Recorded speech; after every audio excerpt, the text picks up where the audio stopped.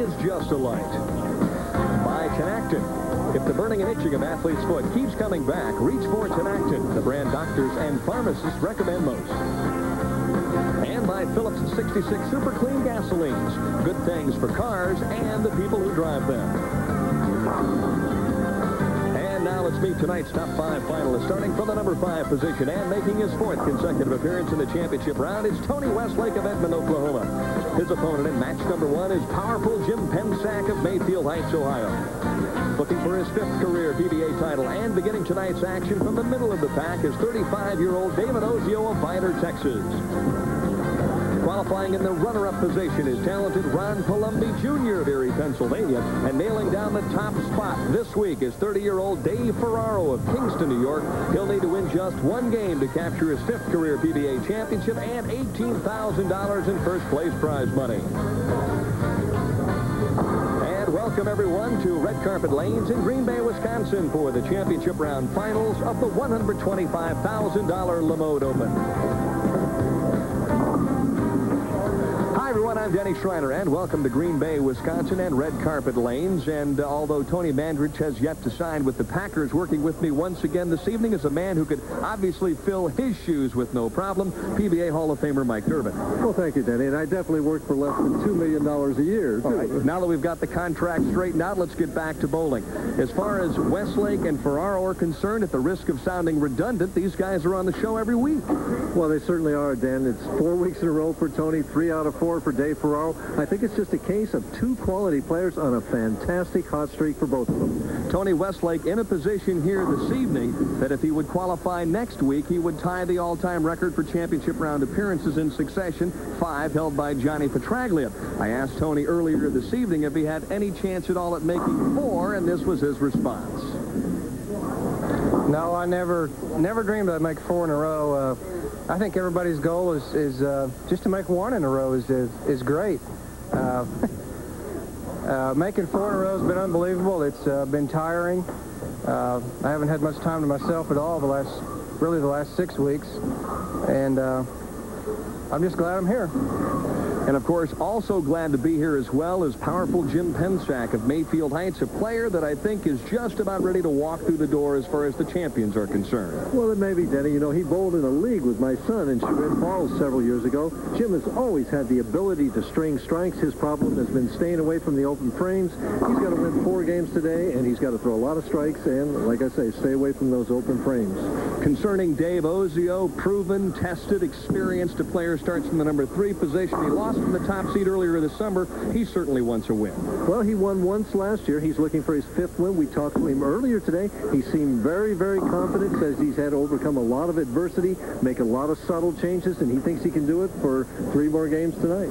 2 words basically describe the year that Ron Palombi has had: consistent and frustrating. He's made the championship round finals, the top 24, on 14 occasions, yet this is only his 2nd appearance in the final 5. And it's his 1st appearance in the final 5 since the 2nd week of the season, since Torrance. He had a streak there where he went 7 consecutive weeks where he made the top 24 and wasn't able to make the top 5. You know, his goal, then, is to win $100,000, and in order to win $100,000, you've got to win championships. So he's putting pressure on himself. Psychologically, what is Dave Ferraro thinking about at this point? He's been the top seed now twice this summer, but he is 0-3 in the championship game here in 1989. Does that have an effect on his play tonight?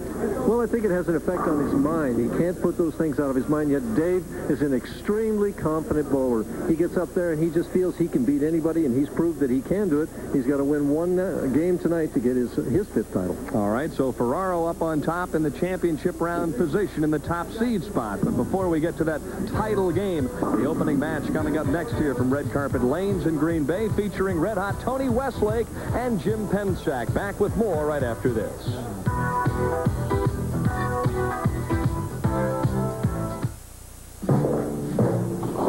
Your man in Washington has come through? The Americans will be much displeased. Observe. The argon-activated radio optic laser light. Amusing, Boris, but the party demanded Bud Light. If you want the one light that outshines them all, ask for Bud Light. Where is Boris? He is enjoying a cold one. Bud Light, because everything else is just a light. My athlete's foot kept flaring up. I'd put it out, and it'd just flare up again. Then my doctor told me about Tinactin. It cures recurring athlete's foot. Use it regularly, and it'll keep the fire from coming back. Tinactin puts the fire out for good. How far can you drive your car on Phillips 66 Trop Arctic? 100,000 miles. Just by changing your oil every 3,000 miles? Okay, more than 100,000 miles. Oh, sure, Trop Arctic can protect your engine in the heat and the cold, but over 100,000 miles? How about 200,000 miles? Come on, how far can you really drive on Trop Arctic?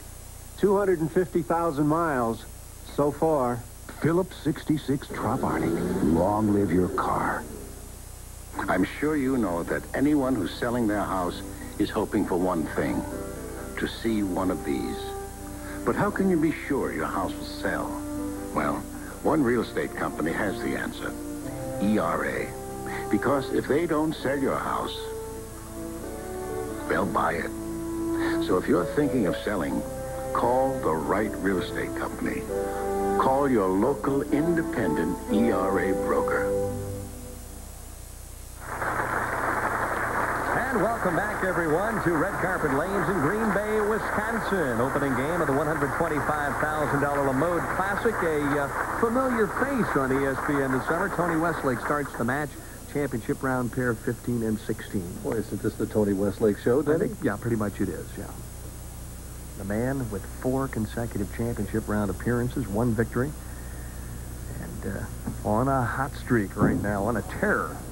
Has struggled during the practice session and starts out with a Brooklyn. That's an indication that he's obviously not lined up on the championship pair. Well, he told us earlier that he was lost. He was dead lost. And his price said, I said, are the lanes any different? He says, no, I can't strike on either one. So I think he needs to move a little deeper myself. Deeper, I mean, further left toward the third arrow.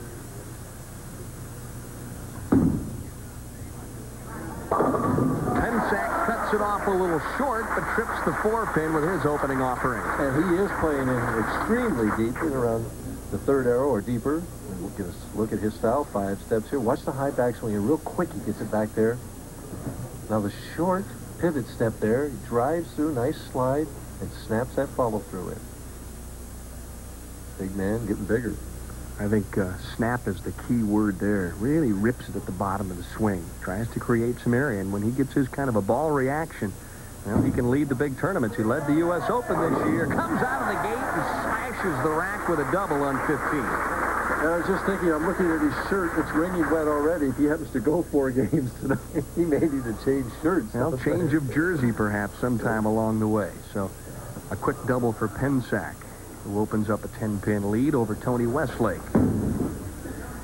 Tony winkles it up about the 11 board and comes back with a strike.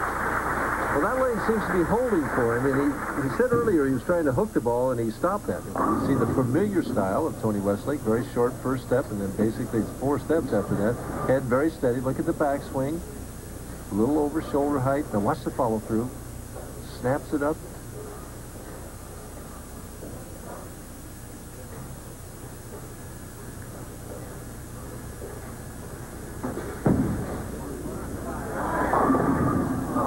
Good shot, leaves that 10. His wife, Mary, looks on. Nice adjustment from the last shot on that lane. I don't know, he struck the one before. Oh, come on.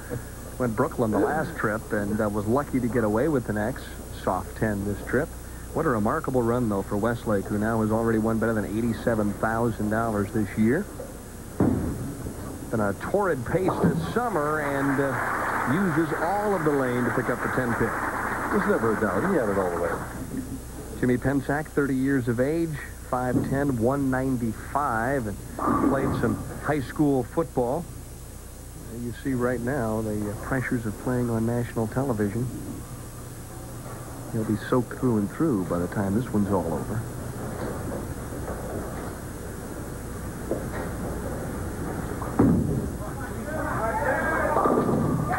Well, that's 2 in a row he's tripped out on that lane.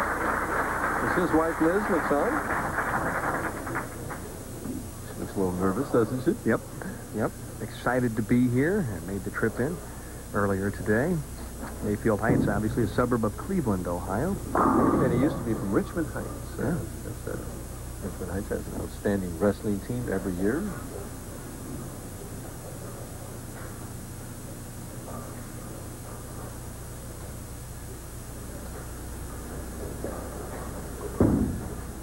Well, he gave that one room. Gave it room, and you could see those white out-of-bounds stakes out there about the 7 or 8 board all the way down the lane. You get it out there about right of 7 or 8, and it's going to straighten out on you. It doesn't come back right. 1, 2, 4. He wants to get it to the left of the headpin then, have the ball run down and cover all 3 pins.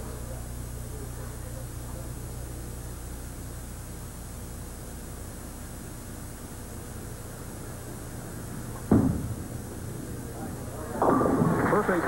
So no problem with the 1, 2, 4. Pencak spares up in the 4th, and he's opened up an 8-pin lead over Tony Westlake. A very good match here in game number 1. We'll be back with more from Red Carpet Lanes right after this.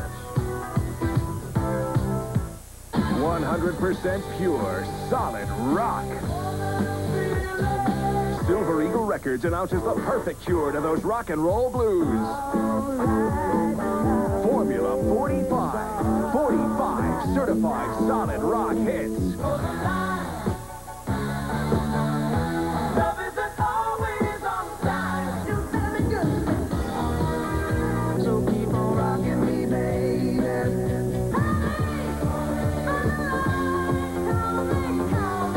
Formula 45 is not sold in stores, so order now.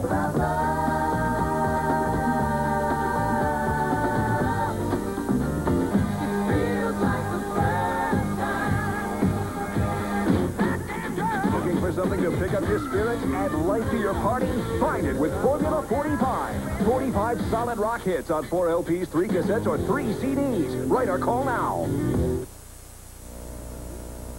Ferraro, the unlucky number of 13 after the opening round, but boy, ended up number 1 when it was all said and done. He only had 3 leaders in this tournament, Palombi, Pencak, and Ferraro. Tony Westlake starting in 47th. It was an uphill climb, and last night went down to the final game in the position round, and old Tony shot 264 against Mark McDowell to solidify his position on the telecast. Unleashes a shot and then just exit stage left for the 5-pin. We've seen that strike a lot of times for Tony. Never ceases to amaze me. You watch the professionals in warm-up, just a couple of shots before the telecast begins. They look as lost as you could possibly get and come right out and start throwing strikes. I used to be that way. Did you? Only I stayed lost. Is it the concentration? Is it I never know. I never did figure it out once the lights went on. You bowled in the dark for many years, my friend. Oh, that one crosses over. And lucky to avoid perhaps more than just the 3-6-10. He's really struggling on lane 15. Brooklyn, light in the pocket, and then the 3-6-10. Very interesting shot here from above Tony. See the left arm. Now watch him pull the left arm back.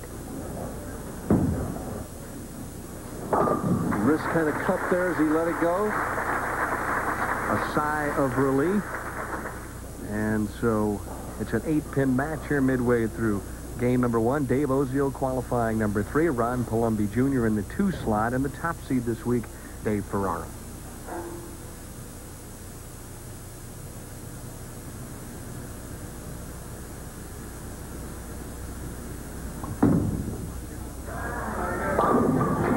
Nice shot. Snap that weak 10 out of there. The 2 wives sitting next to one another. Suppose they talk back and forth. Shot of Jimmy throwing the shot here. Watch the follow through. Snaps it right up here. Now watch the 6-pin. Second to the right. You're going to see it go to the sideboard, come back out and get that 10. Anytime you see that, you know that the player had good lift, good fingers, what the bowlers call, in the shot. Almost looks like he's got a little hold area out there as well. If he can swing it and tug it a little bit and still hit the pocket and carry, he's going to have a big night.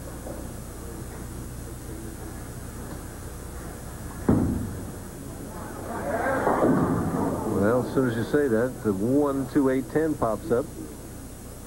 Twice in a row, he's left in that, missed a headpin on the left lane. We talked in the open, you know, that he has to avoid these open frames. He hasn't been tapped yet. He wants to get the ball to the left of the headpin here and send the headpin right into the 10.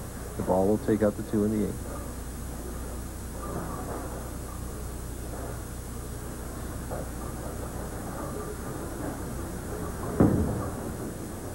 Not enough. Not enough. So he's open there. And gives a lead to Westlake sitting on the bench.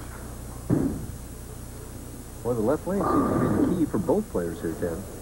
Westlake goes from trailing by 8 to leading by 4 after the miscue. See if he can jump on the opportunity here. Gives it right back to 3, 6, 7. Tony's trying to play a very tight line, throw the ball very straight, right down the 10th or 11th board. He just gets the ball left here. That one hit about 12. And going high right now, and he gets no good break. Has to hit the 3-pin thin and slide it over it. Just a very makeable split. Hit it 2 full. Gives it right back to Pencak. So it's just unable, unlike Tony Westlake, unable to take advantage of an open frame from an opponent. So both players open up in the 6th, and now it's back to a 10-pin advantage for Jim Pencak. And the left-hand lane has supposedly been the tough lane for Tony Westlake. It appears to be the tighter of the two.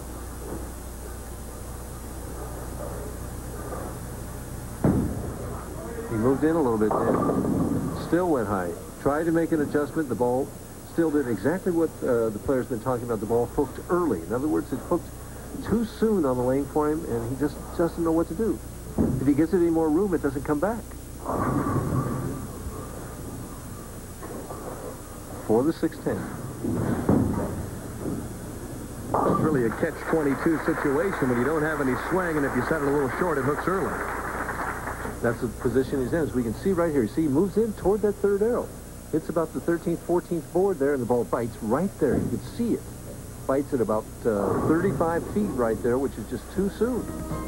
So it's been a struggle in the 6th for both players. A 10-pin lead right now for Jimmy Pencak when we return to Red Carpet Lanes in Green Bay, Wisconsin. Whole grain nutrition is important, but of these leading cereals, only one is made with 100% whole grain.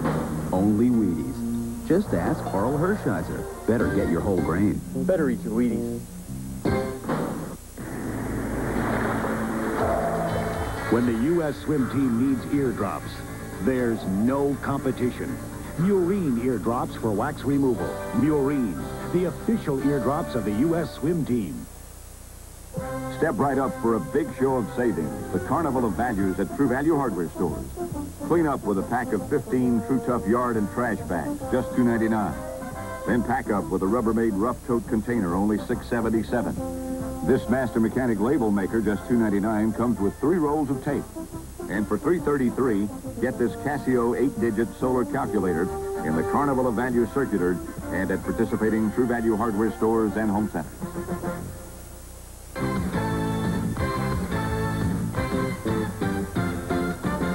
ESPN presents the world's ultimate driving machine.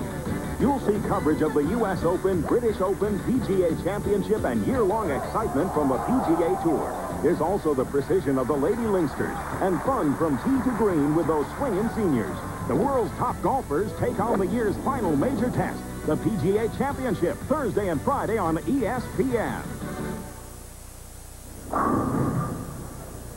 Ah, yes, wonderful gentleman there representing La Mode Activewear, Alan Gieler, a vice president, and you won't find a funnier gentleman in the crowd this evening. Having a little fun. He was asking for makeup just a couple of minutes ago. Right, he says, I need some makeup for that bald head up there. Great, great host. Marvelous gentleman who has lots of fun with the bowlers, an outstanding golfer in his own right, but he enjoys the sports world. No question about that. All right, back to live action for Pencak. He leads by 10. Would love to double up and extend that.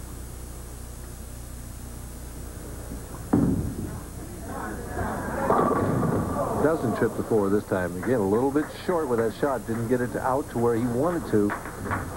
And leaves the 4-pin. Got a nip and tuck match right here, you know. Not high scores, but it's certainly close. Led the Seagram's Coolers U.S. Open earlier this year at Boulevard Bowl in Edmond, Oklahoma, only to lose Mike Aldi in the championship game, 195 to 178. Open frames undid him there, too, Dan. He had several open frames in that game, 2 or 3. We see his form from above. Looks pretty good right there. There's the scoreboard. 10 pins exactly. Both players on spares. 3 frames to go.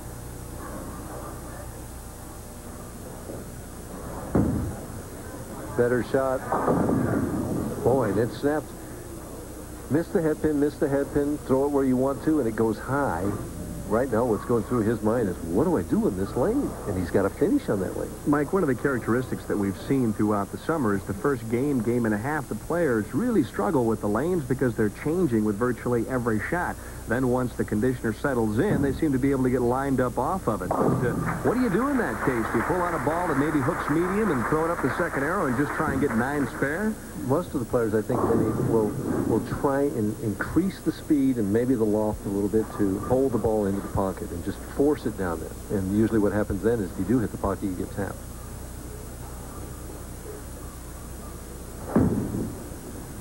And biggest shot of the week coming up for Tony right now. He's had good success on lane 16 for the most part. 1 errant shot there in the 6th frame. We see the light shaker here. Ball. Remember, the 1 pin has to hit the 2, and it barely got it there with that strike. Old wall shot there on lane 16. The mystery lane, though, for Westlake has been this one right here. Moved in. Nice, good adjustment. See him move in a little more loft, a little more speed, which is what you're talking about. Ball held pocket, flush for the double, and this one's turned around a little bit. He now leads by 2. And we're going to see him from above. Well, no, we don't. But watch the loft. Gets it further out of the lane and threw it just a little bit harder, and it just barely holds. Watch the 4 and the 7. The 2 just clipped the 4 as it went by.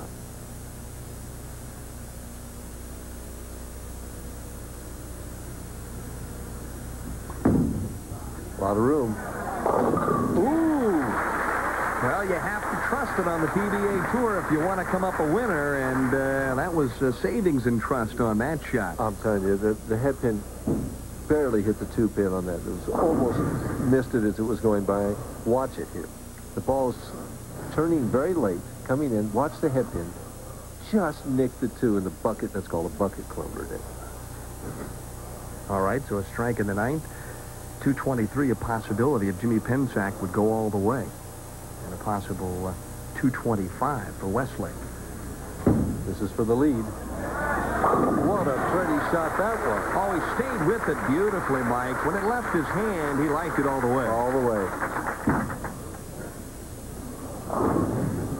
What I like, though, is he makes this tremendous shot under pressure. His best of the game, right over about the 16th, 17th board. The ball finishes hard at the end, right solid, as he didn't get too excited there because he knows he needs 1 more. All right. And what you could see him thinking right away, 1 more.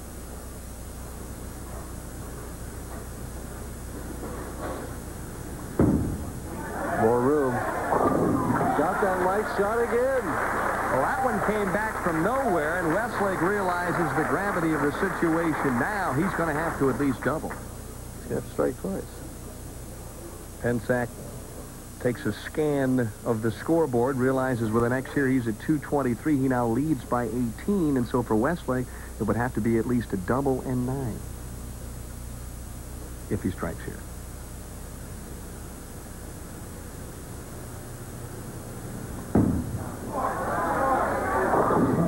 Well, cut it off a little short, yeah. The major work is done, though. He's going to force Westlake to double a game of 220 and a nice comeback for Pencak, who strung together 3 strikes in a very pressurized situation. We know Tony can strike under the heat. Can he do it on lanes that he's struggling on?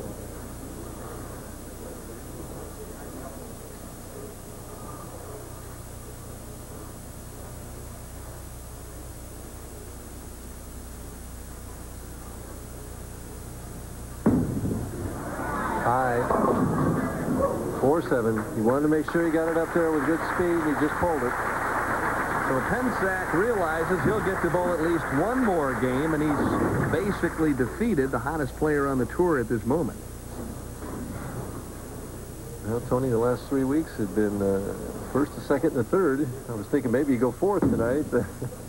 Tony Westlake will now move to $91,700 on the '89 season, and Now, the big question, can he go to Cheektowaga throughway lanes next week for the PBA Senior Touring Pro Doubles Championship and coax his partner into the championship round to tie Johnny Petraglia's record? Well, he's got two tasks there. I mean, he has to make the top 18.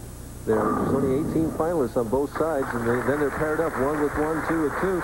Then he has to bowl well and hope his partner bowls well in order to make it. So it's going to be a tough task. So the dream for Westlake finishes up early. 220 to 202, the win for Jim Pencak. And when we return, we'll take a look at average builders and the loft. Oh, man, on the field, I'm either tossing passes or I'm getting crushed. So off the field, give me the fit and feel of Hanes underwear. You know, nothing's ever going to help me forget the licks I took. But Hanes gives me something no linebacker ever will. Comfort. Real comfort. Now you wear what you like. Nothing else feels so right. Nature's light, giving life to sparkling streams, as only nature can, helps create the clean, fresh taste that makes Bud Light the one light that outshines them all. And a look at the numbers as they were established this week at red carpet lanes. All bowlers averaging just a fraction over 200. The righties and the lefties about 4 pins apart. But look at the numbers to qualify in cash. Yeah, kind of low this week. Only 204 to get some money out of this tournament, and only 210 to make our top 24. So players had a tough time this week. Size of the field a little smaller as of late at 143. And our qualifying leader, Ron Palombi Jr. at 41.48. He actually led the first 3 rounds. It looked like he might lead the entire event, but he did slow down a little in match play. Yeah, he still qualified second, so he bowled well all the way through. Pretty steady all week long for Palombi, and there you see the high games of the week. David White shooting 300 in the qualifying. He needed every pin of that because he qualified 23rd, only made the finals by like 2 or 3 pins. Well, taking advantage of that big game when you get it. And a player on our telecast this evening, David Ozio, with a big 289 game. So only one perfecto here this week at red carpet lanes, but a very competitive tournament, a tournament where many players had an opportunity to finish in the final 5. And the players that were successful this week, without question, utilized the loft most of the week. That was the key word here at red carpet lanes. And our Mike Durbin now takes a look at the loft and how it's able to lift your average on average builders coming up next. If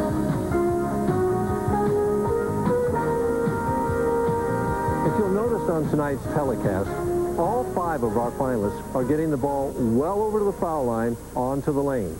And that's what I thought I'd like to talk about for tonight's average builder.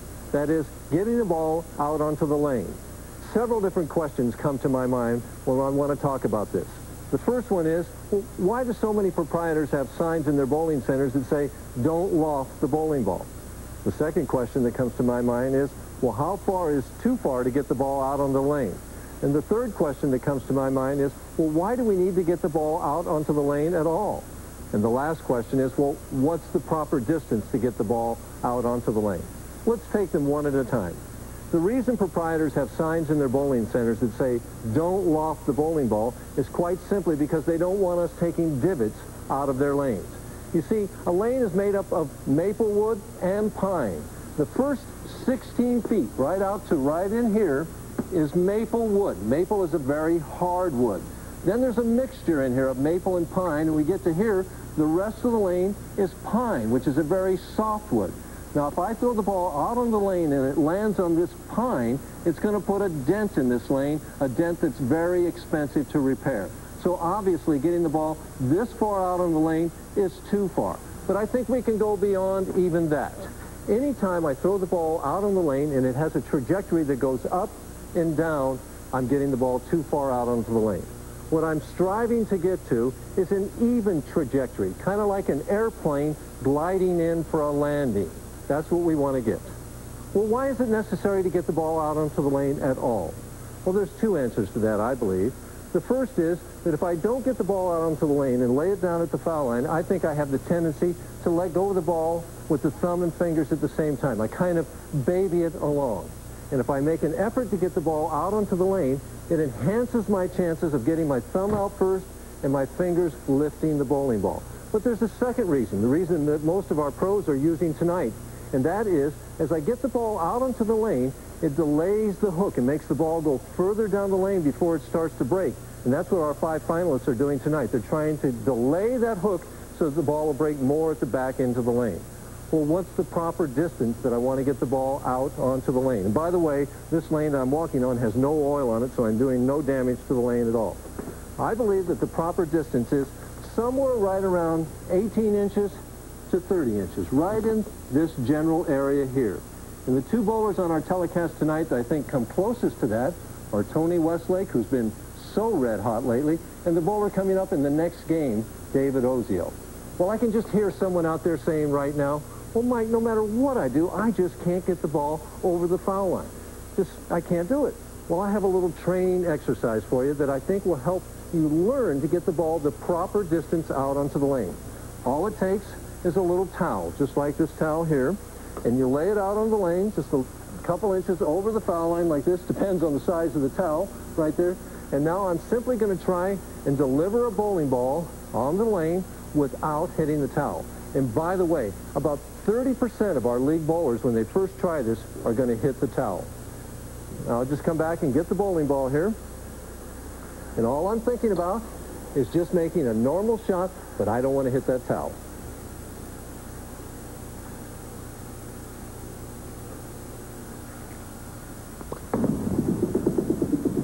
Remember, when we get the ball out on the lane, we don't want it to go up and down. We want a nice, even trajectory, like an airplane gliding in for a landing. And the distance that we're looking for is somewhere around 18 to 30 inches. We'll see you again next week when we'll have another Average Builder. And while we're on the subject of planes, a couple of top guns coming up next year at Red Carpet Lanes. Jim Pencak and the Wizard of Oz, David Ozio. Stay tuned. We'll be right back. A few words on reading for success. Things are happening so fast right now that the business magazines are history. I need relevant information every day. Today's Wall Street Journal. Faster, tougher, smarter. Call 800-228-1900 for this special Journal offer. 12 weeks, just $29.75 with a money-back guarantee. Call 800-228-1900 now for the Wall Street Journal. One of the great advantages of working with Schwab is that you're dealing with professionals across the country in almost every major city. I prefer helping someone to selling someone. To me, that's the Schwab difference. The reason why I like working for Charles Schwab, it's an incredibly innovative company, and there are many things you can get involved in. It's not just stocks and bonds. Call today for free information about Schwab services. 800-873-8900. The PGA Championship, which will be staged at Kemper Lakes Golf Club in Hawthorne Woods, Illinois, coming up on ESPN live and direct Thursday and Friday, live at 1 p.m. Eastern Time and 5 p.m. Eastern Time. And, of course, the one-hour highlight show as well at 8 p.m. Defending champion Jeff Sluman. I wonder if Cal Cavecchio will play. He just had that the baby girl, Brittany, and, of course, Seve Ballesteros will be there. Greg Norman, will he ever win a major championship, perhaps this year? Well, he has won one, but he won the British Open. Yep. He should be about 4 or 5 or 6 down the line, shouldn't he? Jim Pencak with a 220-202 victory over Tony Westlake in game number 1. Now has David Ozio next in line.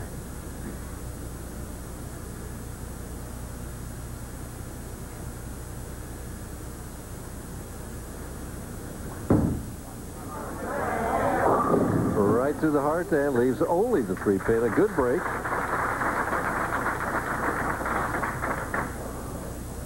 He's in that danger zone, though. He knows if he throws it a touch too far to the right, it will not finish. So you can see him kind of squeezing a little bit on that left-hand lane.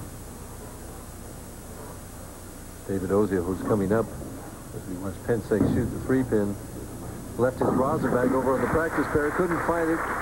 Almost panicked, and then asked Art Trask to get it for him, and he got it for it. David's the type of guy, he's a perfectionist. He wants everything the same way every time.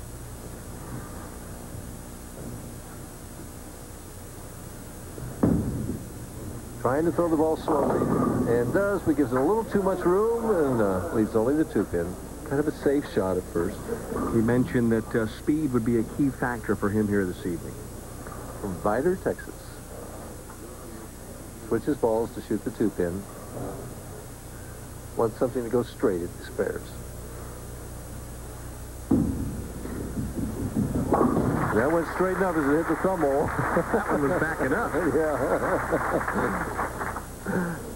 Classic style of David Ozio. 5-step player. Very short first step. Pushes it out.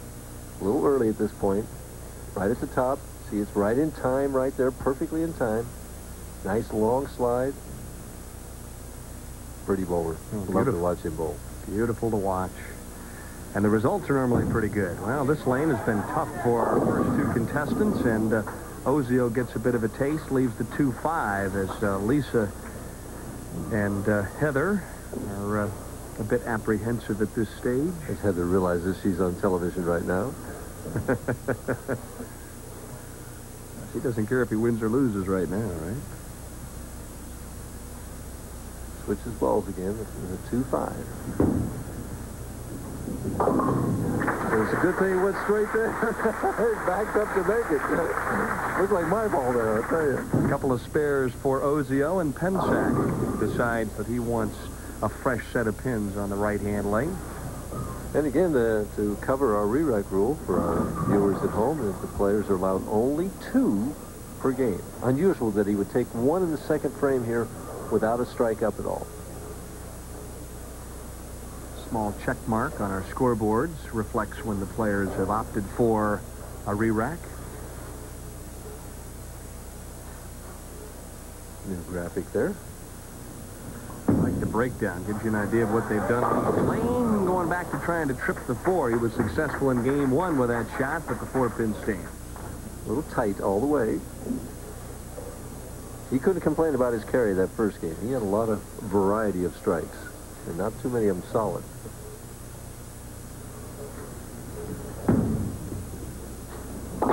His carry that first game reminded me of our scorekeeper, Joe Berardi's carry. So we get that overhead view again. Finishing well behind. Look at how close the ball is to his ankle as he lets it go. And all the pros are that way. Almost looks like he's off balance at the line from that angle, doesn't it? It looks like they all are. I think it's just the angle of the camera. Real tilt to the shoulders. Dispels that myth of being square at the line. And oh, boy, was that a dandy. His best shot, I think, other than that first strike in the 10th on the left-hand lane.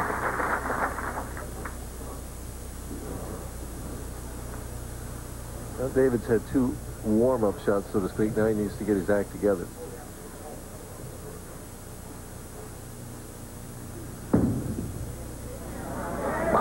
Pretty shot right there. Heavier fingers, but still the soft speed. That's a tender touch there where you're trying to lift the ball with heavy fingers, but maintain slow speed. Yeah, because the characteristic is probably to cut it off a little bit short in that situation. Or to accelerate the speed then. Yeah, exactly. Grab it at the bottom. But, and that's what David likes to do. He likes to throw the ball a little firmer. This is an unnatural shot to throw it this slow. That's a hurry. No fingers that time. He just didn't get the same lift he did on lane 16. 2-4-5 stands on lane 15. No double. If he'd have struck there, he could have opened up a lead in this match. Ron Palombi Jr. of Erie, Pennsylvania, qualifying in the number 2 position. Our top seed from Kingston, New York. Dave Ferraro, the second time he's been top seed in the past 4 weeks. And Ozio with a nice conversion of the 2-4-5. So both players settling in here in game number 2 from Red Carpet Lanes in Green Bay, Wisconsin. The finals of the $125,000 La Mode Classic. Give your kids the competitive edge in their favorite sports with America's best selection of instructional sports videos, only from ESPN.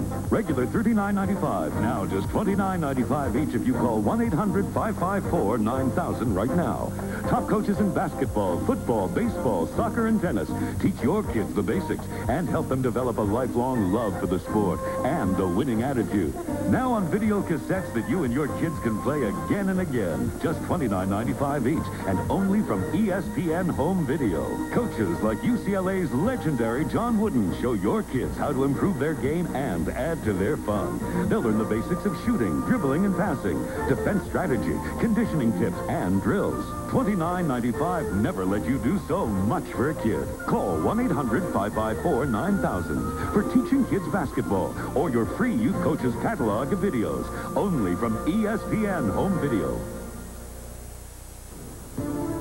Tennis greats get fired up in one of the last major tune-ups before the U.S. Open.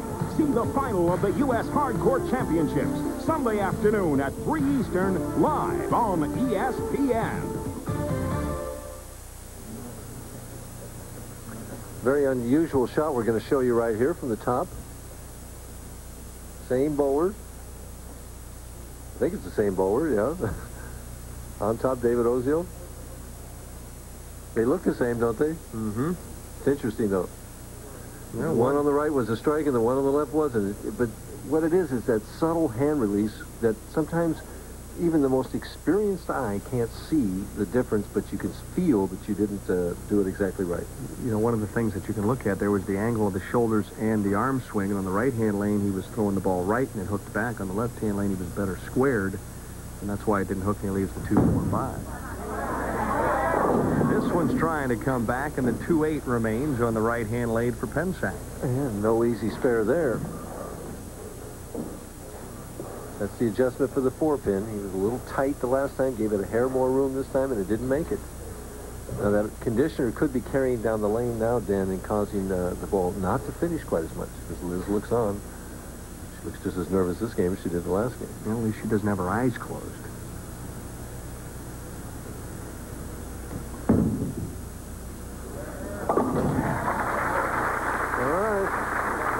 There is a moment of doubt from time to time when you're shooting that 2-8 and you don't know whether to shoot it cross lane or shoot it from the left, and it really is a bit of a guessing game. Usually I try and shoot it off my strike target. Do you?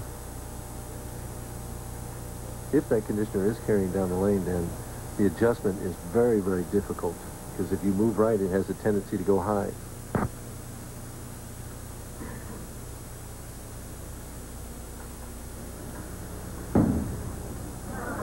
Like that. Oh, he says, all right. There you can see a little more speed. He was hoping that one might hold pocket, and he talks to himself on the way back. It obviously did, and then he gets a break with the Brooklyn. And again, around the third arrow, which is hooking too soon over to the Brooklyn side. 3-pin goes to the wall, and Mike Albee be proud of that strike. Our feature this evening is on Mr. Albee. You'll want to stay tuned for that. Oh, this time. All right, now you talk about the speed. You get a little too slow with it, and it goes right through the nose, leaves the 3-6-10, and I guess that's the one characteristic that you have to be careful of. It's a matter of execution, and David is not executing. He knows that he's just not throwing. He's made one quality shot so far in 5 frames.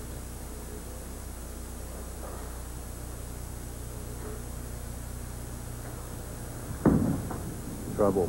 Ooh, what a break. What a break to get that.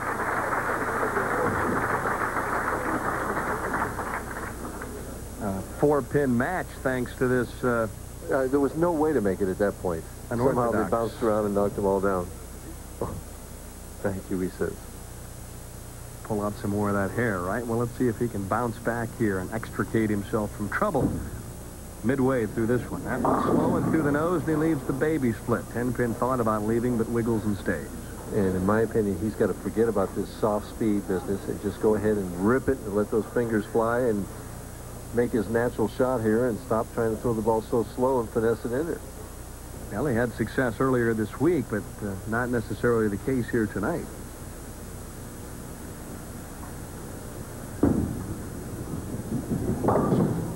Now he's really opened the door.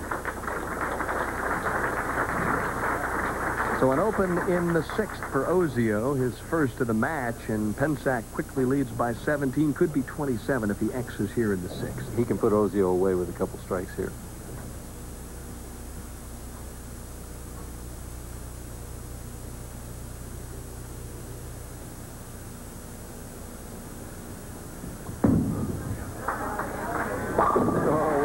Shot that was.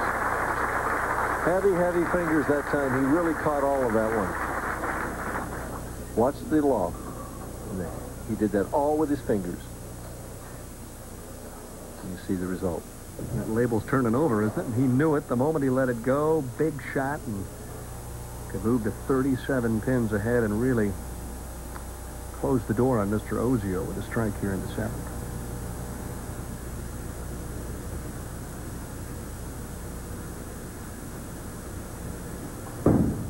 Gave it room. Didn't get the break, but no trouble.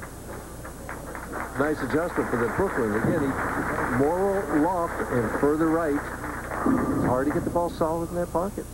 Well, you could sense he kind of gauged up for that shot, too. Amped it up a little bit, gave it a little more room, and still got it back. Playing the same ball at the spares. So many of them opt to use different balls at the spares. Hard and straight. So a spare up for Pencak, who has been steady here in game number 2. Opens up a 26-pin advantage, courtesy of a double in the 5th and the 6th. We'll be back with more of game number 2 after this timeout. Hardy fever, hardy reliever. Pringles. Idaho Ripple. You never see the flavor of a Ripple. With Idaho potatoes from the heart of the land. The finest potatoes. Hardy fever, hardy reliever. Pringles. Idaho Ripple. Pringles. Idaho Ripple. Showtime is so hot this summer, the competition won't be able to stand the heat. Showtime's Hot Fun includes lots of big hits, like Bull Durham, Married to the Mob. You won't see those on HBO. You'll also see Big Business, Rambo 3. You won't see those on HBO either. So sign up now for Showtime's Hot Fun. Showtime exclusives. Here you see them, there you don't. Ah, yes, and peering through Mr. Ozio and Mr. Pencak is Dave Swagel, the general manager here at Red Carpet Lanes. Had an outstanding tournament this week. Had a good pro-am and good attendance. Was very pleased. He just wants an outstanding championship round here tonight. Well, they had better than 1,000 people participate in their pro-am. I think they had like 500 junior bowlers. That says a lot for the Wisconsin Bowling Proprietors Association. They've taken this tournament in hand along with La Mode and made a marvelous event here in Green Bay. Ozio, more speed, not a good result, and it's lost in space right now for the Wizard of Oz. Just a pure execution. He's just not hitting his target. It's either wide or left. Not a big target, but he's just not hitting it. It's amazing last week in game number 2 when Westlake breezed past Warren Nelson, who felt like he bowled a pretty good game, ended up with 148. It seems like game number 2 in the summer finals is the low point, and then it starts to get better scoring as we move along. Lisa, his wife, looking on, and she can keep score, knows that he is in trouble. If he's going to do anything, he's got to start striking right now. 212, his best possible score.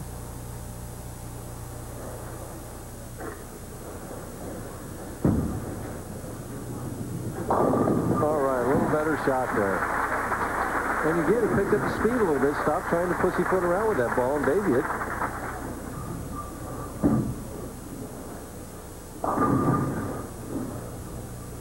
As we see the replay right here, watch the 2-pin. Go to the sideboard, come over, and just give a little love tap to that 4. David says, thank you.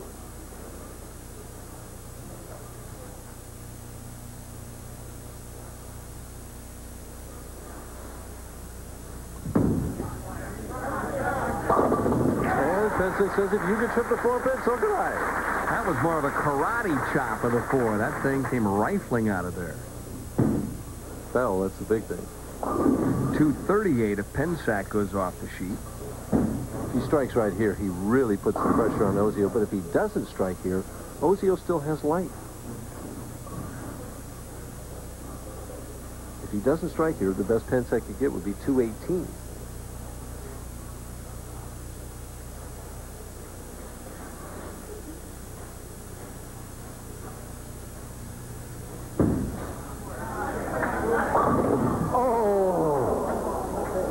perhaps his best shot of the night and leaves a solid 8-pin. We've seen that before. Our tournament leader, Dave Ferraro, left one a couple weeks ago. It was very costly to him.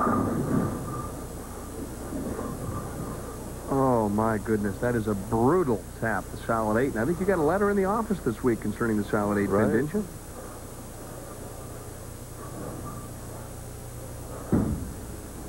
Hard and straight at the 8-pin.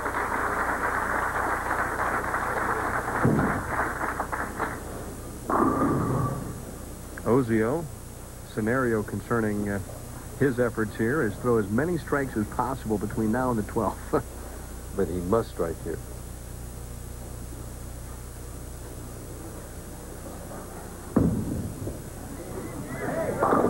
Oh, another big break. Tripped that 4-pin out of there. Keeps him in the match. Keeps him in the match. Watch the 2-pin. I think it's the bottom of the 2. The butt of the 2 gets the 4. And he's watching it. No way. Oh, yes! A reprieve from the 2-pin. This one changes the match a little bit. He leads, or I should say, trails by 16. He cut it to 6 with one more here.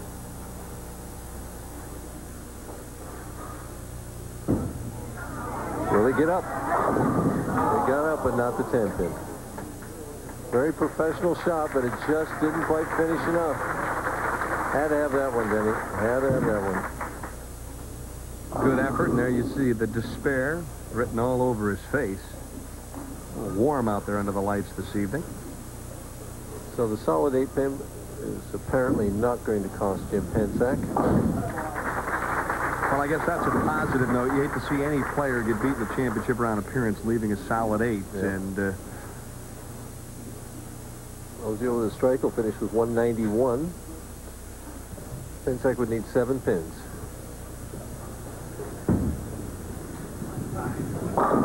There's a 10-pin. A relaxed shot that doesn't matter. You get those fingers in the shot, the pressure, not quite the same release, and the 10-pin tells you that. So an open in the 6th, but a nice double in the 8th and the 9th for Ozio. Shoots 191, and there you see pretty much the story for Pencak. Keep it out of the channel and hit the head pin.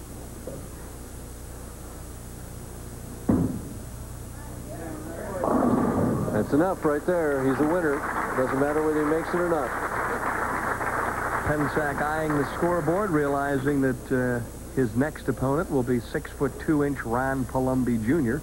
out of Erie, Pennsylvania. And if he's lucky enough, perhaps, to get by that match, then he'll take on Dave Ferraro for the championship of the $125,000 La Mode Classic. Liz happy with the effort and realizing that hubby Jim is going to get a chance to bowl at least one more game in this one.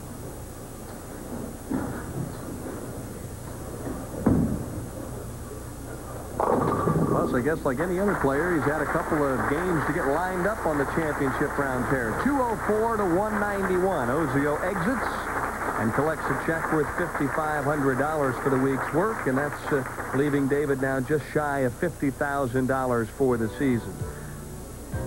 So coming up next, a feature on the tour's leading money winner, Mike Albee, who has already collected better than $280,000 here in 1989.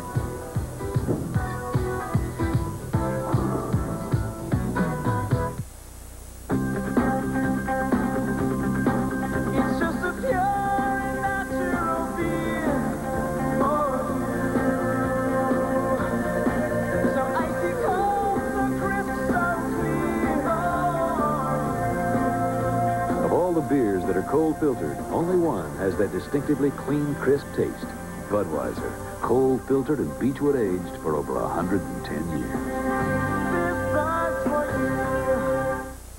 You told me about the great jobs in the National Business Employment Weekly. And the help in landing them, and doing better on the job.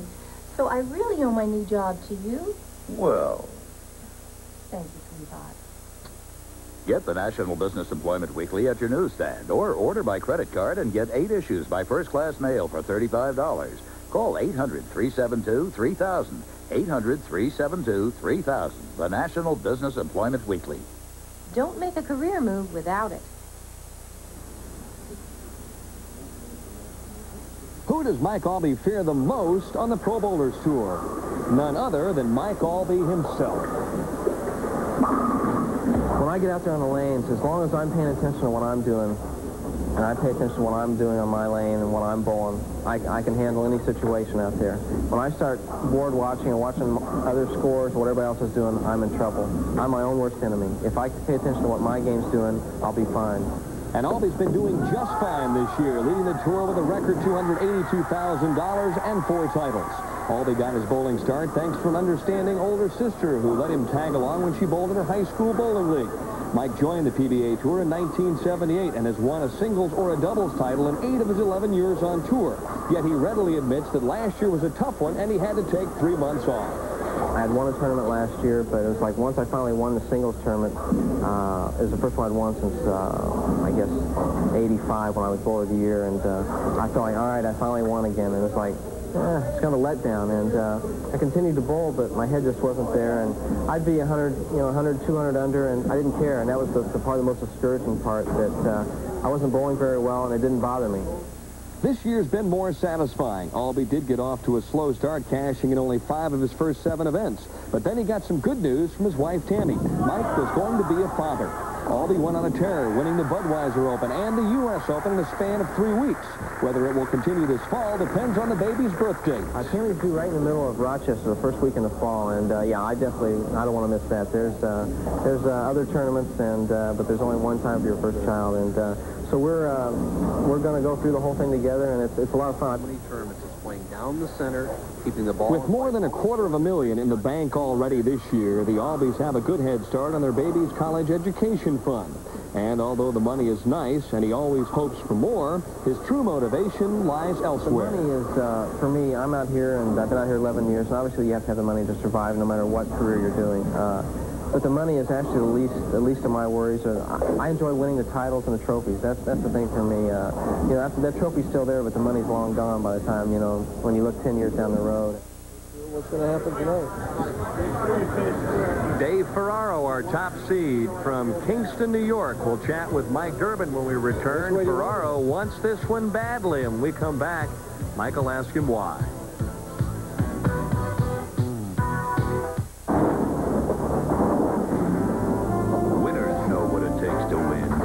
In this game, it takes more control, more power, more precision, more curve. One ball has it all. One ball dominates winning on the Pro Tour. The Black U-Dot from Columbia 300. The Black U-Dot, the ball of champions. Columbia 300, sold only in lanes or pro shops. How far can you drive your car on Phillips 66 Trop Arctic? 100,000 miles. Just by changing your oil every 3,000 miles? Okay, more than 100,000 miles. Oh, sure, Trop Arctic can protect your engine in the heat and the cold, but over 100,000 miles? How about 200,000 miles? Come on, how far can you really drive on Trop Arctic? 250,000 miles so far. Phillips 66 Trop Arctic. Long live your car. ESPN is your ticket to Sunday night NFL when the Bills and Bengals go head-to-head. The Bills hope it's payback time as Machine Gun Kelly leads a heavily armed team ready to explode. The Bengals know it's a jungle out there and are ready to defend their turf in this AFC Championship rematch. Mike Patrick and Joe Theismann bring you the head-to-head action of Sunday night NFL at 8 Eastern, live on ESPN. And with me tonight is our tournament leader in Green Bay, Dave Ferraro. Dave, you were the tournament leader in Austin, too. This is getting to be kind of a weekly habit. Well, hopefully so. Dave, you suffered really a kind of a tough loss a couple weeks ago. You had some really rough breaks go against you, and Joe had some good breaks. How did you mentally adjust to that? Well, I think if I didn't perform when I had to when it came to the last couple frames, it probably would have bothered me maybe last week and this week, but I felt that I bowled good when I had to make good shots, and the breaks just didn't go my way. And just the rub of the green, huh? Yeah, that's the breaks of bowling. Dave, I'd like to talk a little bit about your game of bowling tonight. You have somewhat of an unusual style. The first thing that I noticed when I watched you for the first time was how far you get the ball over the foul line out on the lane, that you kind of really lofted out there. Is there a specific reason for that? Well, when I was younger, my father always taught me to get the ball out on the lane because it helps your follow through, and you can't cut the ball short that way.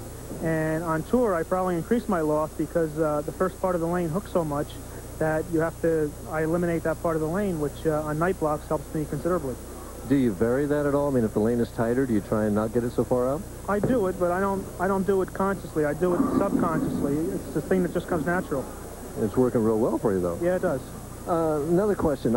When you finish at the line, you slide very little. There's a little bit in there. Is that intentional or just something that you grew up with? Well, it's just something I grew up with. I grew up on hooking lanes, and I think that I just kind of keep the ball straight. I think when I bend my knee and I slide more, I get a lot more hook. And that's just not the environment I grew up on. I grew up on hooking lanes, and I'm not the tallest guy in the world either, so I think that's why I don't have much of a knee bend. Does that ever bother your knee? No. One other thing that I've noticed is something that you do that I think only Brian Voss is the only other player on the tour do, is that you spread both your index finger and your little finger when you put it on the bowling ball. What's the reason for that? Well, it's not something that I worked on. It just feels comfortable to me. It works pretty well also. Yeah. One other thing, Dave, you have a reputation of being a pressure bowler, somebody that if the tournament's on the line, that they'll say, I'll bet on Dave Ferraro. Do you have a special mental preparation? If you need a double to win this tournament tonight, what are you going to be thinking? Well, I kind of look forward to getting that situation. I think if you don't want to be in that situation and you're hoping your opponent's going to miss so you don't have to strike out, I don't think you're going to be good in a clutch, but I look forward to getting in that situation. I see where I was thinking wrong all those years. But one last question, Dave. 3 times this year you've been in the championship match. 3 times you've come up second. What's going to be the difference in Green Bay? I'm going to win tonight. Well, there you have it. He says very simply that he's going to win tonight. We're going to take a small break right now. In the coming match, we're going to have Jim Pencak to see if he can defeat Ron Palombi. Don't go away, because we'll be back soon.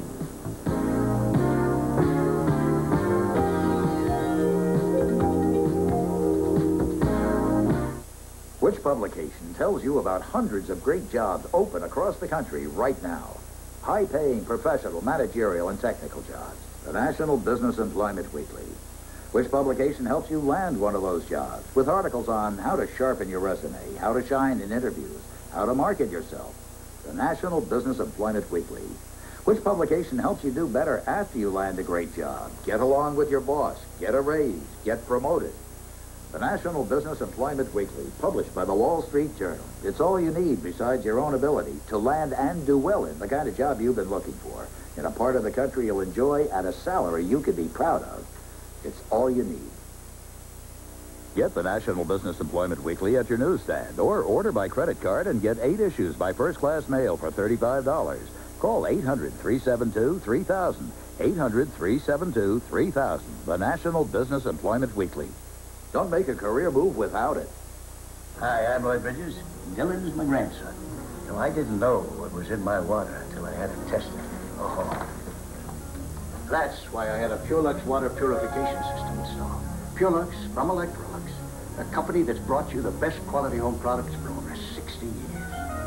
Purelux uses ultraviolet light and carbon filtration. Ultraviolet light to kill viruses and bacteria, carbon for organic contaminants. Purelux is so effective because it's the only one with a double pass system. 2 passes through ultraviolet light. Purelux delivers great tasting water. 99.99% free of all bacteria and viruses. Instantly. Are you concerned about safe drinking water? Electrolux Water Systems would like to mail you an eye-opening report by Water Test Corporation of America. To get your free water report, call this toll-free number now.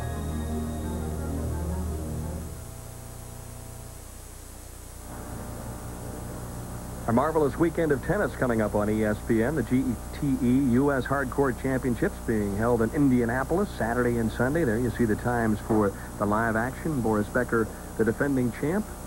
He defeated McEnroe a year ago. Both players are back, and anytime you get those two in a tournament, certainly you're going to have some excitement. Seems like Becker's leading everything lately. Won Wimbledon and helped West Germany beat the U.S. team in the Davis Cup. Plenty of tennis action coming up this weekend on ESPN. Meanwhile, though, we're back in Green Bay, Wisconsin. Red Carpet Lane's semifinal game of the $125,000 La Mode Classic. Pencak and Palombi Jr. And everybody's choosing to finish on lane 15, and it seems to be the tougher of the two lanes. Jimmy Pencak has already defeated Tony Westlake and David Ozio. That shirt of his is just changing colors.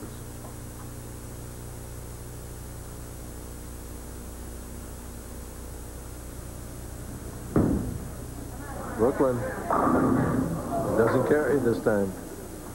Waves it off. Not happy with that toss, but have to regroup. It's amazing. It seems to take him 2 or 3 shots on the left-hand lane to get back to hitting the pocket, but by the late stages of each of the matches, he's been able to do so, averaging 212 thus far on the championship round pair. Throughout the week, he averaged 234.5 on lanes 15 and 16. Well, we said at the top he needed to stay away from the open frames, and he's only had one. So. But as you mentioned, he has utilized every inch of the pocket on both lanes to throw some strikes. Well, that's the type of ball he throws. He is a very alive ball.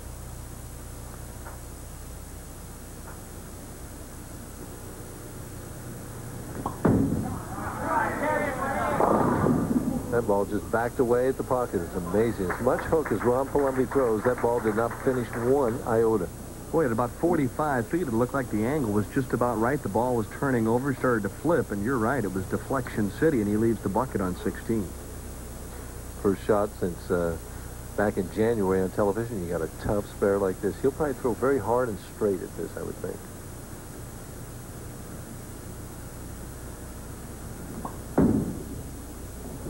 Exactly what he did. A little extra loft there, thumb and fingers.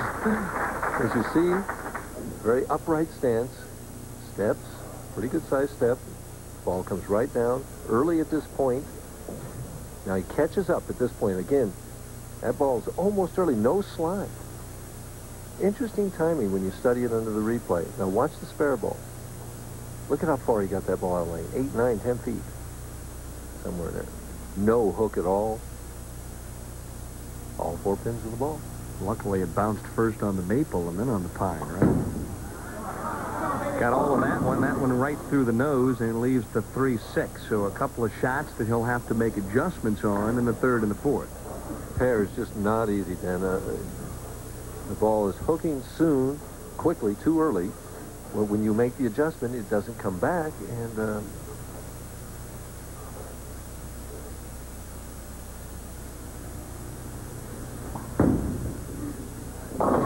interesting, Jim Pencak is doing the exact same thing in this game that he did in the last game. He's asking for a re-rack here in the second frame when he is not working on a strike. The reason I believe that that's unusual is because usually these guys save the re-racks until they're going for that double. They don't use it up on a single strike because you only get 2. Well, I guess there's no time like the present to get started, though, huh? I guess that's what he's thinking right now. Worked for him last game. Plus, maybe he feels like the right-hand lane is the better of the 2 lanes. If he's going to strike and get started, it'll be on lane 16. That could be.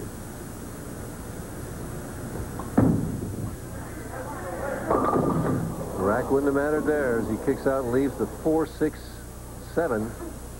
And we were just talking about the open frames. He's been staying away from them. Last time he didn't. See the ball hooking right through the heart of the pins. That's 4, 6 land. And he gets somewhat of a break, and they're knocking a couple of pins out, but hard and straight. Nothing kicks out. Come on, Jim, she said. Well, he's bounced back from adversity before. He's already won twice here this evening. Now finds himself down by a dozen in the early stages of the semifinal.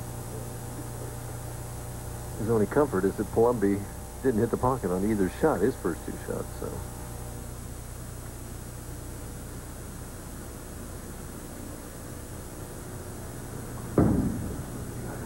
Better shot. That lane conditioner must really be moving around out there because this is game number 3 for him on this championship pair. You'd think he'd be able to hit the pocket with the opening shot, wouldn't you? You'd think so. Yeah. Stands to reason. Now let's see if Palombi fine-tunes his game a little bit here on the right-hand lane.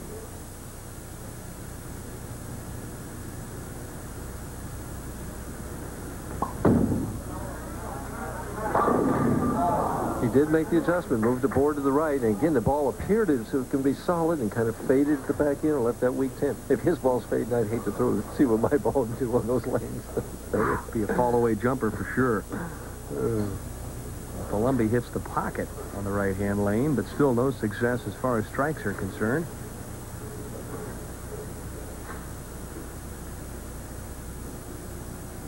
There's a Miller moth flying around by the foul line, and he's saying, I want interference, he said. A Miller moth? Yeah. Were you a biology major in college, or? That's what we used to call them in Colorado, Miller moths. Maybe it's just a moth. All right, okay. 11 pins now for Palombi. The unusual thing about his game, I think, Mike, is what happens to his arm swing on the way back. Starts with the ball in the middle of his body, kind of wraps it around, then straightens up on the way through. Curls that backswing behind his back. He does a lot of things that I wouldn't teach, but he makes it work for him. I guess it's because he's the youngest of our 5 finalists tonight. Has tremendous athletic ability.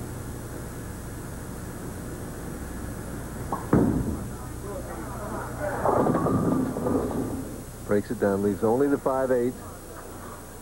Searching for his first strike in this match, but still leads by 9 pins. I guess the key word in this match would be patience. Don't make the big mistake. Keep the ball in the fairway and hope for the best.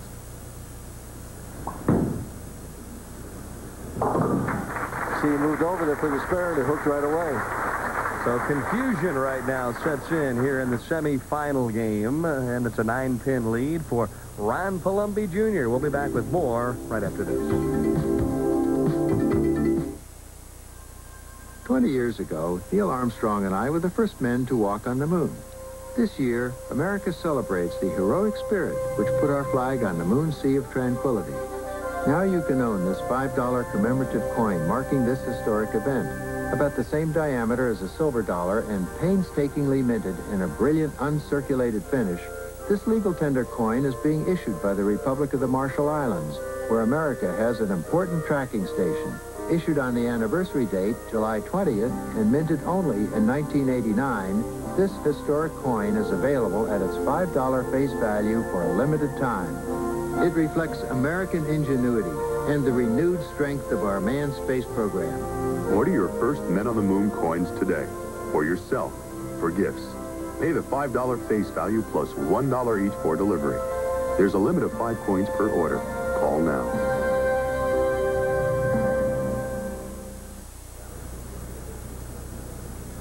And we're going to get another unusual shot as we look at Jim Pencak finishing on lane 15 and Ron Palombi on 16, both of them right at the same time.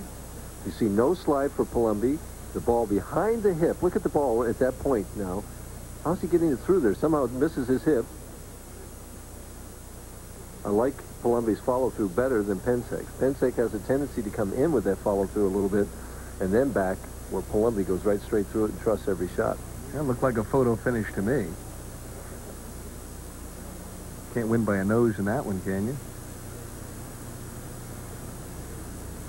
Pencak got a few more strikes in that game than so far we've seen in this game.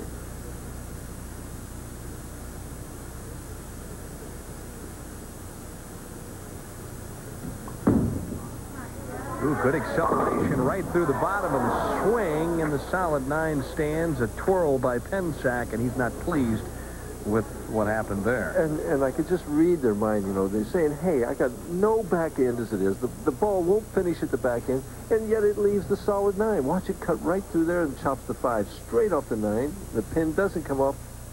Yes. Oh, you rat. So a pirouette for Pencak, and nothing but a 9-pin spare. Pirouette for Pencak? Yes. Bit of alliteration there. I noticed that alliteration. Thank there, you. Dennis. Didn't say whether you liked it or not. You said you noticed it. Well, okay. It's a 9-pin lead for Palombi, and if it were Jim Pencak right now, he would have penciled a strike in there in the 4th.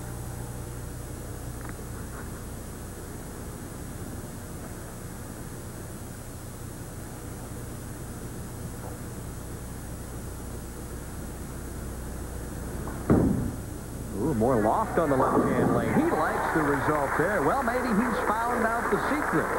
Definitely seems that you got to get the ball out on that lane here. He's mad about that 9-pin. I'd be a little steamed if I were him. That cost him a turkey. Cost him the lead. I mean, he'd been in the lead by 11 pins if he carries that. It was all Palombi's tournament here through the first 18 games, then he shifted gears.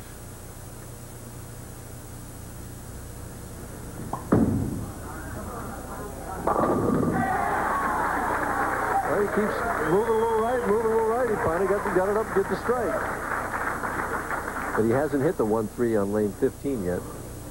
Watch the loft here. See the ball behind the hip. The follow through. He trusts it, gets that ball well over the foul line. And just churns him up.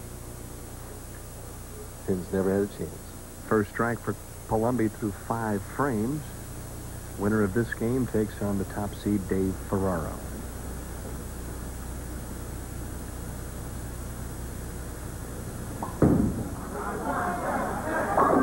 Boy, was that pretty. He just ripped through that with the fingers and trusted it all the way. His best shot of the night right there. Clean release. The ball came off rolling instantly. Watch this. See that heavy fingers there. Over about the 3rd arrow, out to about the 10th, 9th board. Knocks that flat 10 right out of there. Puts Pencak in a position that he has to strike.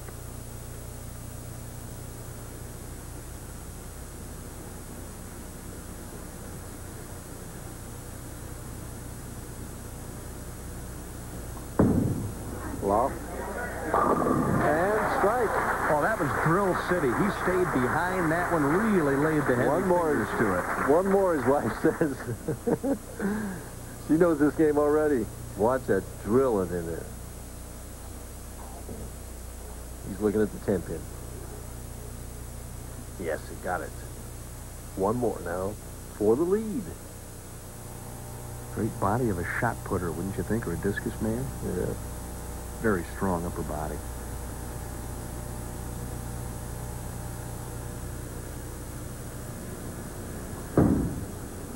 Will it carry? Yes. We got a match.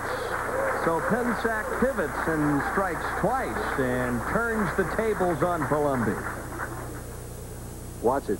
As it drives in here, the 6-pin just gets the 10, and he's looking at it all the way. Will it carry? Come on. Come on. Yeah. All carry, and now this one's a 1-pin match. We'll be back with the conclusion after this.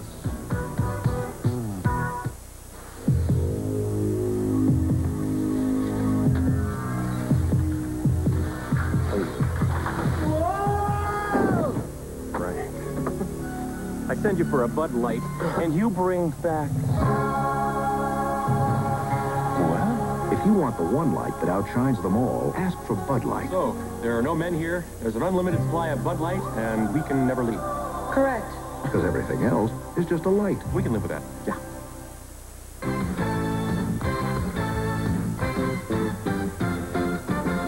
ESPN presents the world's ultimate driving machine. You'll see coverage of the U.S. Open, British Open, PGA Championship, and year-long excitement from the PGA Tour. There's also the precision of the Lady Lynxsters and fun from tee to green with those swinging seniors. The world's top golfers take on the year's final major test, the PGA Championship, Thursday and Friday on ESPN. The Bills hope it's payback time.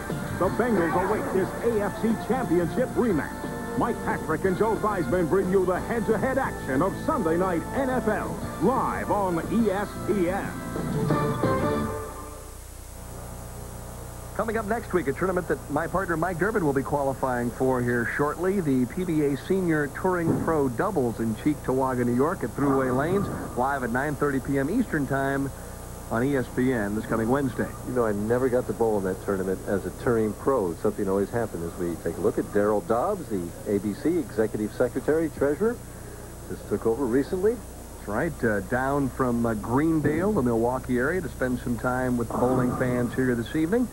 And they've been treated here to an excellent semifinal game. Ron Palombi Jr. and Jim Pencak going at it right now, and we're in the latter stages. It's a 1-pin lead for Pencak.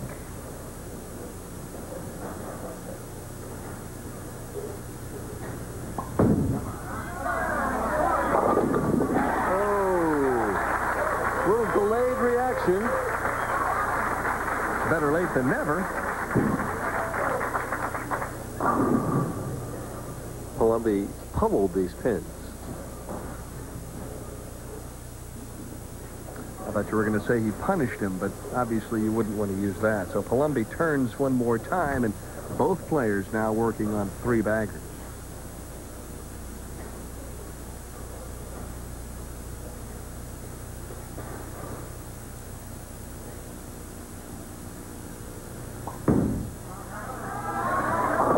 Much more direct angle to the pocket. He trips out the 4, and that's the break of the week for Palombi in the 8th.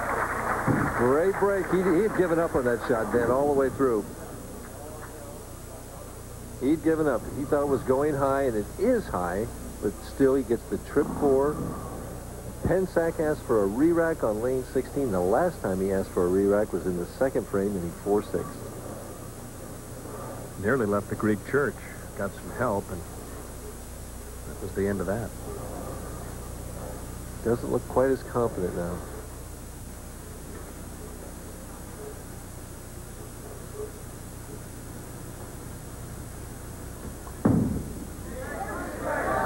But he sure was. Boy, he threw that pretty. Down to 9 pins. He's got a strike on this next shot, then. So both players now with 4 consecutive strikes as we head now into the 9th. And I know that my good friends Jeff Mraz and Dick Graham, the sponsor of Jim Pencak, are probably right at the edge of their chairs at this point. And this is the biggest shot of the week right now for Jim.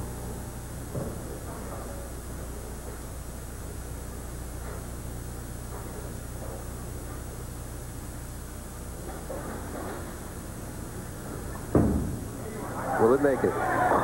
Yes! And Jocelyn Jim whipped him right out of there. See that 6-pin, snap that 10 out of there. That's his reaction to it. Back in the lead by 1.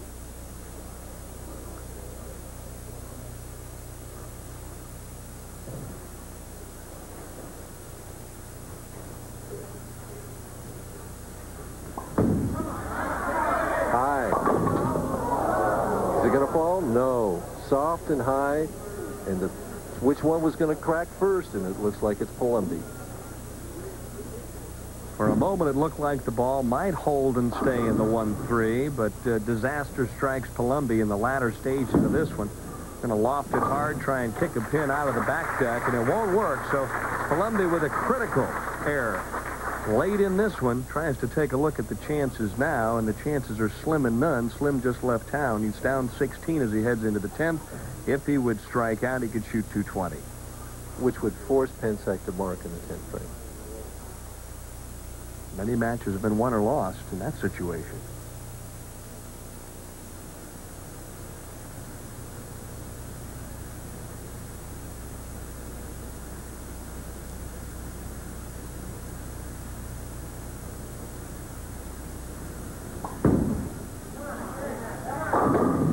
Will it hit it? Yes.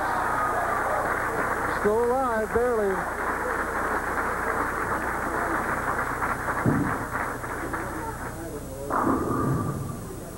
And Ron ricochets this head pin over to the sideboard and back to get the 10.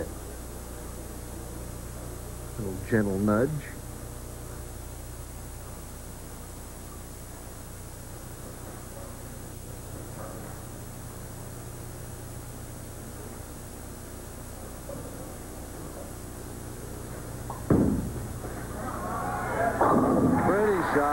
That's a real test of your intestinal fortitude to come back from a major mistake in the 9th to double up. Now he forces Pencak to at least mark in the 10th frame to move on to the championship. He's just so upset with himself. He made good shots all the way through, 4 strikes in a row, finishes here with 3, 7 out of 8, and it may not be enough.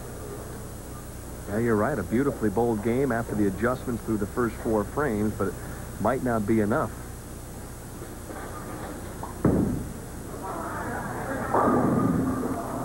219, well-bowled game. Now let's see if the frustration this year continues for Ron Palombi Jr., who has already qualified for 14 top 24 finishes. As we mentioned, only his second appearance in the championship round. And Pencak, who is perspiring profusely, tries to hang on in this one.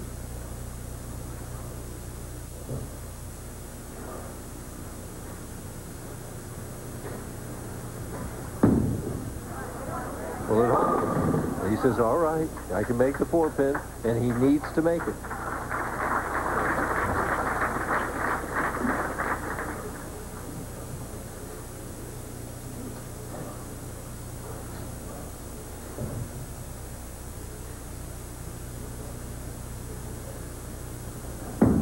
Hard and straight at the 4-pin, hits it dead center, needs 5 pins.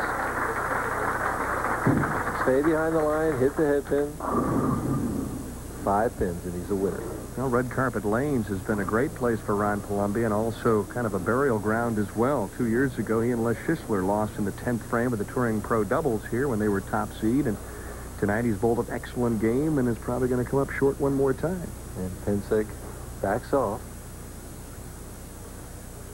Doesn't want to make any major mistakes right now when he's got the match won.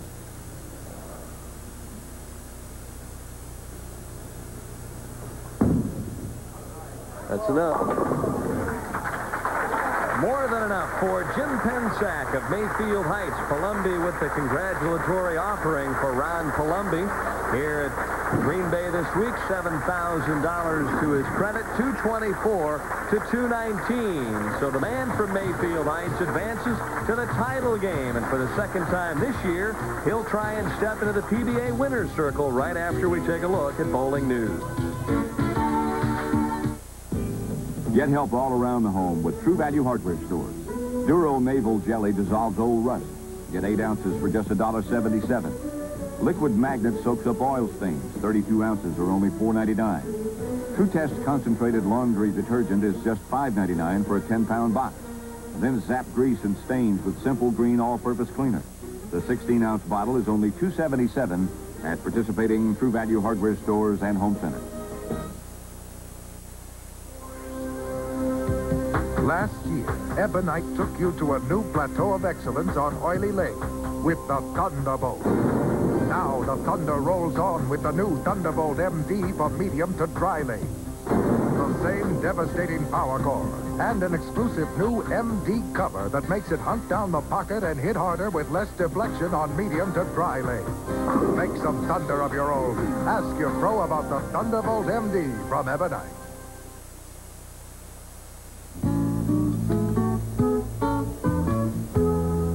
Welcome to this week's edition of the Bowling News, brought to you by Pizza Hut, maker of pan pizza that's winning the hearts of America. And welcome back to Red Carpet Lanes in Green Bay, Wisconsin, where we're just a couple of minutes away from the championship round final game in the $125,000 La Mode Classic. But before we get to the championship game, the first order of business here this evening is to get updated on the PBA's top 10 leading money winners list. Let's take a look. Mike Albee remains #1 despite a rather disappointing summer for the 19-time PBA champion. Del Ballard Jr. remains in the hunt, while last week's Wichita Open winner Amleto Monticelli has moved into the #3 position. Pete Weber, who will be returning to action next week in Buffalo, along with Jess Stayrook, round out the top 5. The current PBA Player of the Year, Brian Voss, a finalist here this week, is 6th on the 89 list. While tonight's top seed, Dave Ferraro, regardless of his performance here tonight, will crack the $100,000 barrier for the 2nd straight year. Randy Peterson, who has just returned from a 3rd-place finish over in Japan, along with Tony Westlake and Walter Ray Williams Jr., fill out the top 10.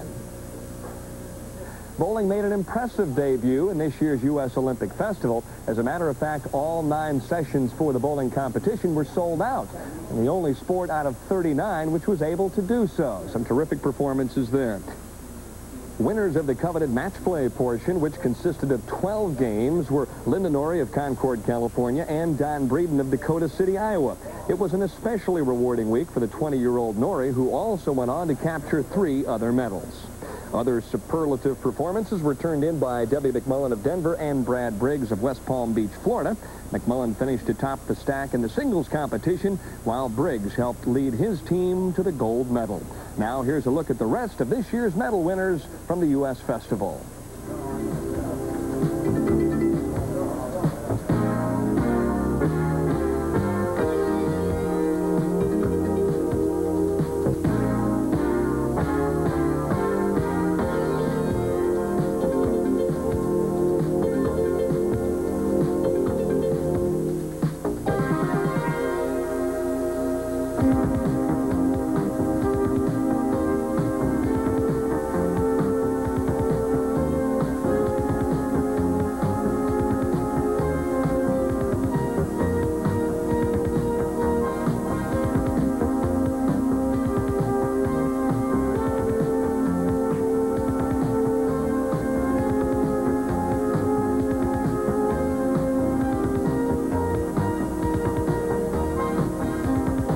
congratulations to all 48 bowlers who competed in this year's U.S. Olympic Festival.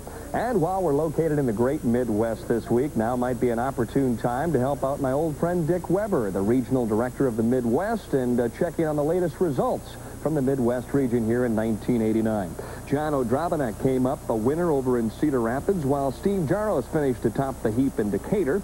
Dale Traber also added a Midwest regional title to his PBA resume, while Pete Weber and Leroy Bornhop also came away victorious in St. Louis and in St. Charles. Moving from success on the regional tour to the PBA National Tour, Tony Westlake of Edmond, Oklahoma is looking to break one of the least known and most difficult records on the PBA books, that of making the championship round finals in 5 consecutive tournaments. And joining me this evening on the Bowling News is the man who holds the record, 5 appearances in a row in the championship round, Johnny Petraglia, the current president of the PBA and a PBA Hall of Famer. And John, let's look back to 1971 when you set the record. What was going through your mind back then? The greatest feeling in the world, Denny. I felt like I could reach out and touch my spot. I had reached the point, I guess after about 3 weeks, I reached the point where I was in such dead stroke that I was more than 100% sure I was going to strike. I had reached the point where I had already struck, and I just had to let the ball go so that everybody else knew it. All right, so you can relate right now to what Tony Westlake is going through. 4 consecutive appearances in the championship round. He has to be drained both mentally and physically. Well, I think he's drained mentally and physically. However, at the moment of truth, like last night when he had to win the game to make the championship round, he went spare 6-bagger. You could tell by his face he knew he was going to do it. The crowd knew he was going to do it, and more importantly, his opponent knew he was going to do it, too. The question I have to ask, is it more difficult to make 5 appearances in the championship round here in 1989 as opposed to 1971? Well, I think the great bowlers in 1971 were as good as the great bowlers that are around today, but today I think the talent is a little bit deeper and much more knowledgeable bowlers out there today. I think that it's a little bit tougher for Tony if he's going to make 5 in a row than it was 18 years ago. All right, let's talk about the record, perhaps tying the record. If he would survive the match play portion next week in Cheektowaga, he would end up 5 consecutive appearances. Will you be rooting for him in the background next week if he does have a shot? Oh, absolutely. Tony's a great bowler. He's really a help to our sport, and records are made to be tied and broken, and I hope he does it. I'll root for him. Well, 10 years from now, I hope you make 5 consecutive appearances on the Seniors Tour. Thanks, Teddy.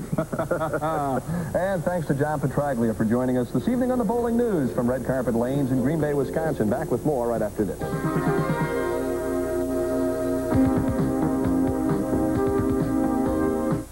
The new Pizza Hut Pepperoni Lovers Pizza asks, why is everybody always picking on me? just one bite and you'll know this new pizza is pepperoni paradise. 2 prolific pilings of pepperoni packed between 2 extra plentiful portions of cheese. It's Pizza Hut pepperoni picking perfection. New Pepperoni Lovers Pizza. Why is everybody always picking on me? You know why. Making it great. And narrowly missing this week, Jimmy Keith, who finished up 6th. Tom Baker came a long way back, ended up 10th, and of course Todd Thompson in 15th position. And we'll get a look at some of the other finishers in our top 24 this week. I think we're going to get a look at them. There we are, the great Brian Voss, and of course last week's champion, Sab Macaron, brought up the 24th place this week. All right, Mike, a couple of quick questions for you. Jim Pencak has never won a PBA championship. Ferraro has. Who has the edge? Well, as far as that is concerned, I definitely think that Ferraro has the edge. As far as who knows this pair better right now, I think that Pencak has the edge. 2 completely different players. Ferraro likes to go up the boards and in, and Pencak, he's playing that swing game. He likes to go around. He's the power player. The experienced edge goes to Ferraro. I don't know. It ought to be a good match. What I find interesting is Pencak has beat every champion on the telecast tonight. He's responded to every pressure situation that he needed to. He overcame a solid 9 to win that last game. He's pumped. Well, this could be the night for Jim Pencak to step into the PBA winner's circle, but he'll have to go through the top seed in order to get there. Dave Ferraro of Kingston, New York, back with a title game right after this.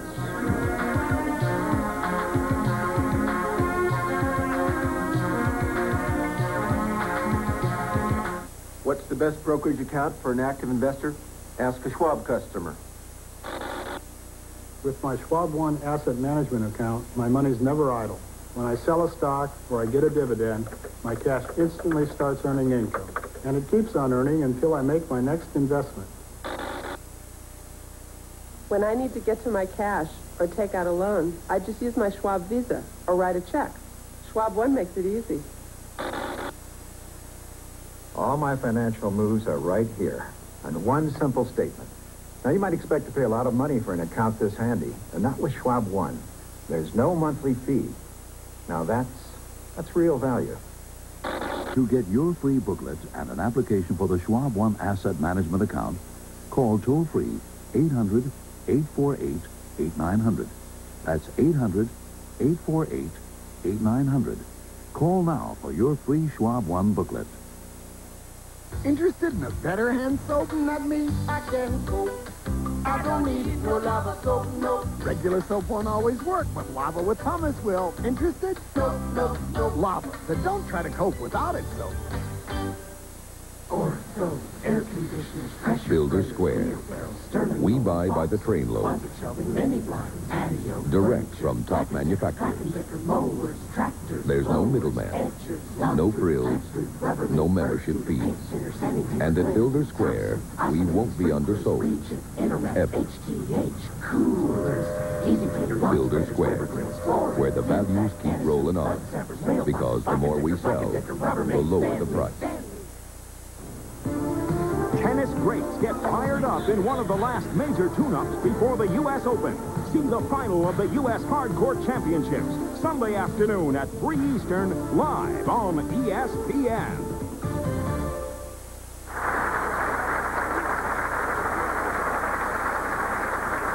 I certainly didn't realize they were giving away the Hope Diamond and $18,000 for first place this week, Mike. But what a dazzling trophy for whoever wins between Pencak or Ferraro. And the fans, I think, are ready for the championship game. And Ferraro's made an interesting move right away. He's chosen to finish on the right lane, which means that he's saying to his opponent, if I have to get up in the double and throw it in the 10th and throw a double to win this tournament, I feel I can do it. He's waiting for everybody to settle down and sit down. And